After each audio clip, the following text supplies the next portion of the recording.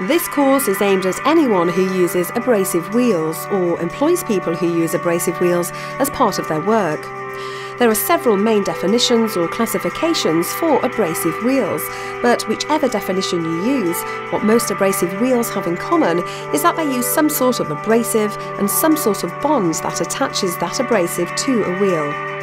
Different abrasive wheels can be used with many different types of powered machinery, from handheld to bench-mounted or fixed. Depending on the purpose, there are many different types of abrasive and types of bond.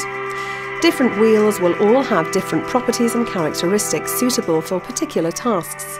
They also have different weaknesses and can pose different risks and hazards in handling and use. For this reason, it's important that you always select the right abrasive wheel for the job and use it with the right machinery.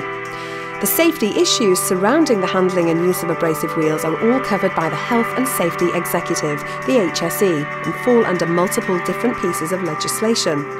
So, proper training is essential to ensure the health and safety of everyone in the workplace. To find out more about this course, sign up for a free trial or give us a call today.